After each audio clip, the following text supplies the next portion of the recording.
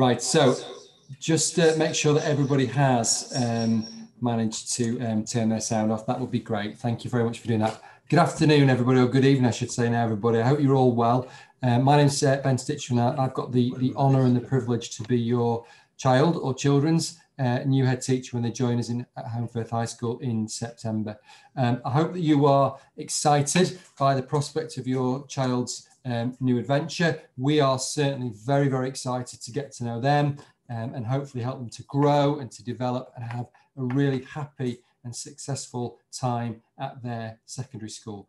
As I say, I'd just like to first of all thank you very much for choosing us as your school. We do not in any way ever take that for granted, and we're grateful that you've entrusted with us your most prized asset or possession, your children, and we promise you that we will do our absolute best by each and every one of the children that come to us.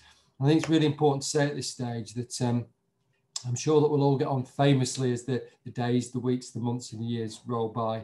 But whatever does happen, if there ever are issues that we need to discuss, I really want you to know that even if you don't always agree with us, that we've always got your child's best interest at heart. And as any parent knows, and I'm a parent myself, sometimes children don't think that parents or teachers have got their best interest at heart because you might not be allowing them to do what they want. But I can absolutely promise you that we always will have.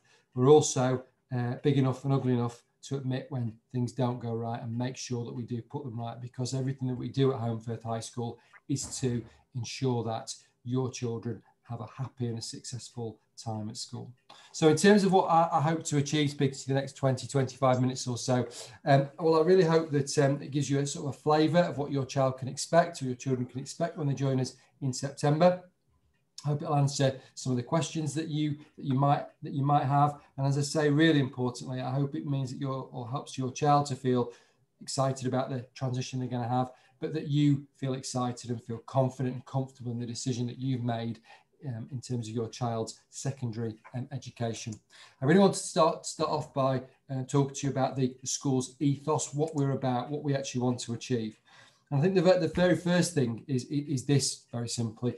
We think that every single child has the right to be ambitious for themselves. Now, that isn't my version of ambitious, what I want for myself or my own children. It's yours and their version of what it means to be ambitious. We want them to have dreams, we want them to have stretch in their lives, we want them to achieve all the things that they want to do, and that we're not interested in your child's background, we're not interested in where you live, we're not interested in what parents' jobs are, any of those things. All we'll see in September is a bundle of energy and a bundle of ambition and drive and hopes that will come and will join us in September, and we want to make sure that we do everything to help those dreams and those ambitions come true.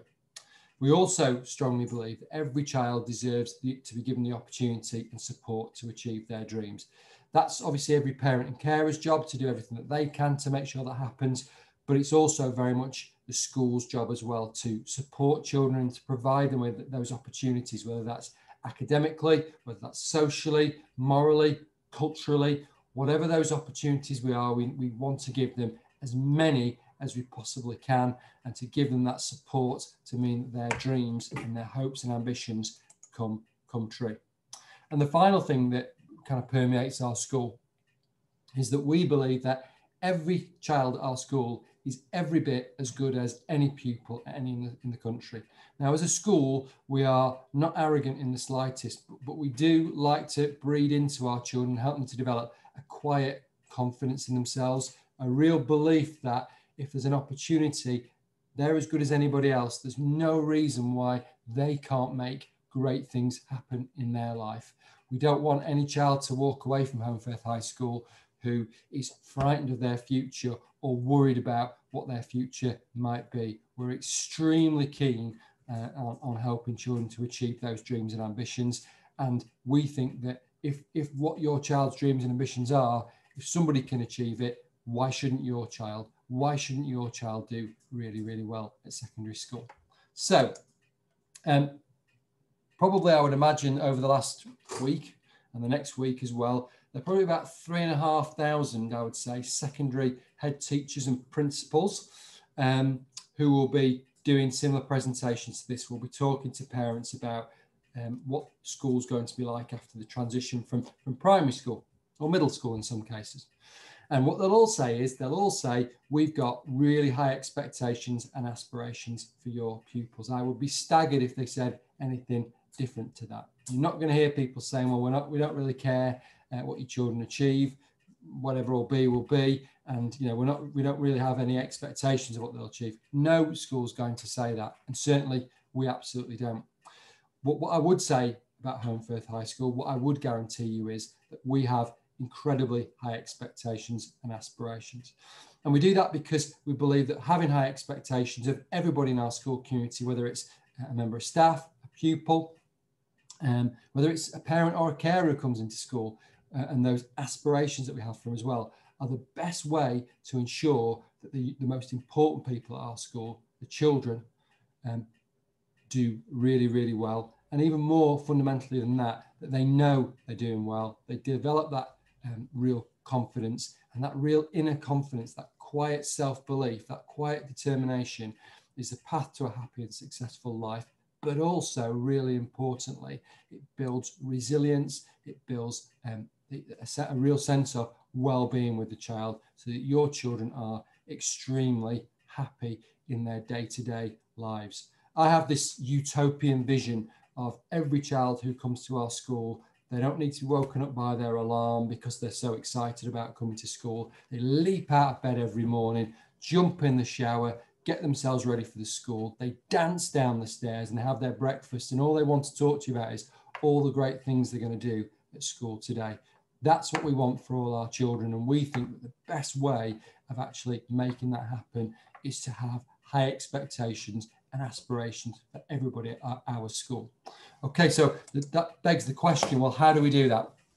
Well, there are 6 basic things that we try to get right all the time at Home Firth High School. It's about attendance, behaviour, classroom, extracurricular, so that's what happens outside the classroom, our school environment, and really, really importantly, probably most importantly, about enjoyment, because that's the key to doing well at secondary school, well in life indeed, to enjoy what you're doing, enjoy the day-to-day and the longer term as well. So attendance is very, very important to us at Home Firth High School, because the more children are at school, the more they will learn and the happier we'll be. Now, we all know, certainly unfortunately, over the last 18 months or so, attendance has often been really, really difficult. And clearly there are circumstances which are outside all of our control at the moment. As a head teacher, I'm aware of that as anybody, and I understand the frustrations, and hopefully we'll be coming to an end of those frustrations very, very soon. But attendance is incredibly important. When I visited lots of your children in September and October last year, before you made your choices in their primary schools, I told them about a piece of work I did many, many years ago when I was a deputy head teacher. It was really simple. I asked lots of different children how happy they were, not just how happy they were at school, but how happy they were on a scale of 1 to 5, 1 being not very happy, 5 being incredibly happy. And once I got those numbers, I cross-referenced it with what their attendance was at school. Now, when I asked the children, why did they think that was the case? What did that tell us? All of them said the same thing. They all said, well, it's obvious, because the more that you come to school, the happier you will be. And I really believe that. I believe that if you go to a really good school where you're cared for, you're loved, you're supported, you're pushed, you're challenged, there's high expectations, that you will be happier and happier. And that's a real positive for the school, it's a positive for the child, but it's a real positive for family life as well, which is extremely important to us as well. We want that great relationship with all parents and carers, but we also want that great relationship because we know that will provide the support that children require and will help them to do really well. Now, we have a school target for attendance of 97%. So what that means is that on average, if every child had 97% and we achieved that school target, children would have on average about 5 days off the school year. And I always say to the children when they come back to school in September, that the great thing is about attendance, every day or every year that you come back on that first day and you're in school, we're all starting on 100%. And the trick of it all is to try to make sure that we continue that 100% attendance for as long as possible. As I say, clearly sometimes things go wrong or things happen that means that it's not possible to attend school. But really and truly, as much as is humanly possible, we expect and want children to be in school. Very simply because they'll learn more and they will be happier. We're really, really keen at Home Firth High School in terms of punctuality because we think that it's good manners to be on time. We think that it's polite to be on time, and we think to not be punctual is basically it's in a way it's disrespectful to other people. Now again, obviously sometimes things happen, and we know that, we absolutely know that, but we encourage people to be here in lots and lots of time for school, so that they're here early, so that we can get on with the school day and it doesn't disrupt the child who's not on time, doesn't disrupt the other children, nor does it interrupt the teaching staff and the other staff in school. So it's a really big thing in school to be punctual. School starts at 8:45 and we like children to be here at least 5 minutes before the start of school, please. Behaviour. Perhaps this makes me sound tremendously old-fashioned, but I'm going to say it anyway. We're a strict school in old parlance. We believe in old-fashioned values of courtesy, politeness, and respect for others, but also for oneself as well.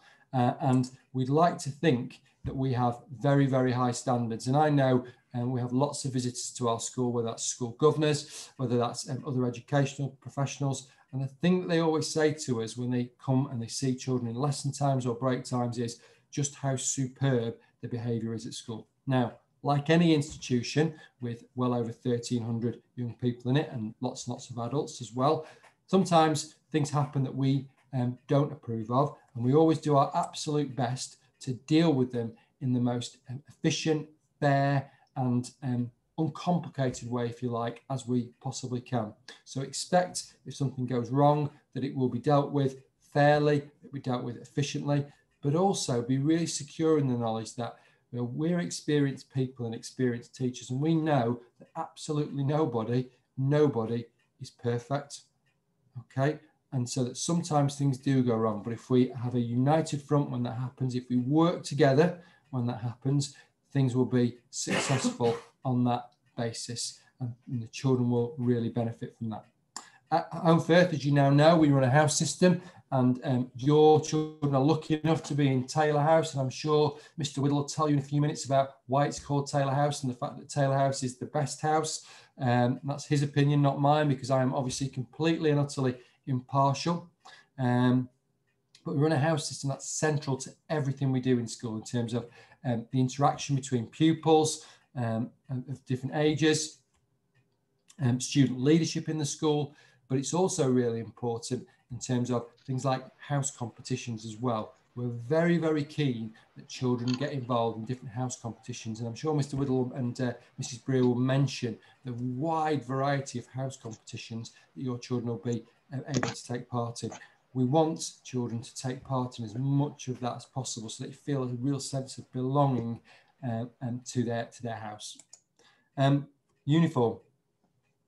I might view it slightly differently to how some primary schools view it. We're keen on uniform at school. I've never understood schools who have a uniform and then don't make people stick to what they say. I think that just stores up problems for people. And again, I'm sure Mr. Whittle and Mrs. Breer will pick up on this, but we are uniform requirements are on the school website and in the information that you've been sent out. So please make sure that you stick to those. Any issues whatsoever, please do get in touch with us and ask us if things are right, or if there's anything else that we can help you with, or advice that we can give you. We'd much rather sort out problems now than before we get to September, because if something isn't right in September, we will say to you that's going to have to change. And I know lots of schools will say that to you, but we really mean it. So it's really important that we get this right straight away. Now, one of the things that sometimes does cause issues is about the shoes that we expect children to wear for school. The list of what we allow, the types of shoes with pictures, is on our website, and the ones that we don't allow are on there as well. If they're not right, if you buy some, we will expect you to change them to get it right. So We always say, if in doubt, email us, get in contact with us, take a picture and ask us if these are all right or not. And obviously we'll give you some advice on that. And obviously make sure that you keep your receipts so that you can take them back if they are not right. Now, just a little tip, that one of the issues that we sometimes have is that parents quite rightly go to a shop like Clark's and they say, well, you know, what range of school shoes should we get? The lovely assistants in Clark's will take them over to their school shoes, and children will sometimes pick out, again, understandably, shoes that we don't allow because they are trainer style school shoes. And I've never really understood how that works. It shows my age and my fashion sense that shoes are shoes and trainers are trainers. But there you go. The lovely lady or gentleman in Clark's will tell you that they are from the school range, so they're school shoes. Parents will buy them in all good conscience. They'll come to school on the first day and will say, I'm really sorry, but we don't allow those type of shoes. And the parents will often say to us, or the carers will say, but the lady in Clark's said they're school shoes. Well, that might well be true, but ultimately, it's not Clark's High School, it's Home Firth High School, so it's what we expect that needs to be fulfilled. So please, please, please ask us if you're not sure, because we don't want to get off on the wrong foot, and we certainly don't want you or your child or children to feel any anxiety whatsoever on the first day and not being sure what's right and what's not right. But as I say, please be aware that if it isn't right, we will say and we will expect it, and it will have to change. In terms of mobile phones, as the father myself of a child who's about to transition to another school, mobile phones are kind of a hot topic. We've taken the decision as parents that my son isn't going to have a mobile phone because he's slightly younger than yours. In school, it's absolutely fine for your children to bring a mobile phone to school, but as soon as they walk onto school property, so not just into the buildings, but anywhere on the school, that phone must be switched off and it must not be visible. So they can't have it in their pockets, or they can't have it anywhere for us to see. And I would say that probably 90% of all the problems that we have in school emanate from mobile phones. So I'm sure lots of your children have got them already. But as I say, in school, it's a mobile-free zone. If children need to contact home, it's no problem. They can come to the school office or reception, and we can make all those arrangements. In desperate times, it's absolutely fine for your child to ask a member of staff if they may get their mobile phone out to use if it's absolutely desperate. But those situations are very, very few and far between. But just so you're aware, we do not allow mobile phones in school. They must be switched off and they must not be visible. The reason for that are manifold. Probably the most important one is we want our school to be a place where for 6 or 7 hours a day, at least, children aren't worrying about what's going on social media or anything else. They can just concentrate on talking to each other and enjoying being in school rather than be looking at a screen. Okay, in terms of the classroom, what we're really interested in at Home Firth is the amount of progress your children makes. So we'll get a wealth of data for your children's primary school when they start, and also we'll do some checks ourselves to see what your child's starting point is. And really, the only reason we're interested in that is to see how far we can take your children, how much progress they make. It's of no consequence to us whatsoever how well your child's done on any of their testing or any of the testing that we might do when they start school. We just want to see and measure the progress that they're actually making, because that's the absolute key for us, is about progress. In terms of the curriculum, your children will have a very balanced and very broad curriculum. So you'd expect, as you'd expect, English, maths and science, traditional subjects like history and geography, RPSE. They will do drama and DT, computing, lots and lots of new and exciting subjects. And lots of subjects they might have done before, but we'd like to think as a secondary school that we'll do them slightly differently with subject specialists and different equipment that will really, really help your children to thrive. We've recently rewritten the whole school curriculum over the last 2 or 3 years, and we're constantly updating it to make sure that it's very well put together. It's really well sequenced, so it follows logically for children to boost their learning and help them to learn in a more substantial and sustained way. And also we want to, in terms of our curriculum, make sure it's very stretching for every child so that they can make that progress we were mentioning before. And when I visited your children in their primary schools in September, October last year, what I said to them, and I'm going to say it to you in a second, might surprise you, but I absolutely mean this. I have got no real interest in any exam grade that any child gets. I don't mind what exam grades they get, as long as they can say to you, they can say to their teachers, and most importantly, they can say to themselves, I've tried my absolute best. Because my experience tells me if they do that and they're well taught with a good curriculum, caring teachers, parents and carers at home who are supportive, your children will do absolutely brilliantly. They'll be feel really good and really positive.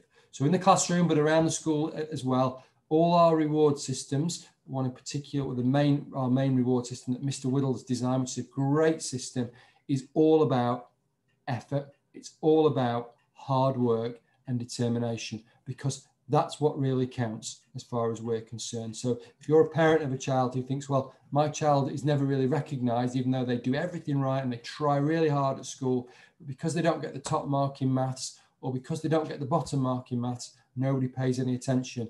I can promise you that won't be the case at Home Firth High School, that if they're putting their effort in, we'll notice, we'll tell them, and we'll tell you, so that you can celebrate that with your child. It's really, really important to us. Home Firth High School is a reading school. And boringly, if somebody asks me what one of my hobbies is reading. And I think that it's an incredibly important skill for children to have, to be able to read clearly, but also a love of reading. All the data that different educational establishments, so universities and think tanks gather, all says that children who read and read for pleasure are the ones who are happiest at school and the most successful. So your children will be encouraged to read. Will have specific reading lessons that will have on their timetable. They'll read a variety of terrific books and to talk about them and to predict and to make connections, so they really, really enjoy reading. Now, I'm really well aware that at secondary school, that's something that very often can drop off for children. Very often, I have to say, for boys in particular. So we need to do that in school, but we also need your help at home as well.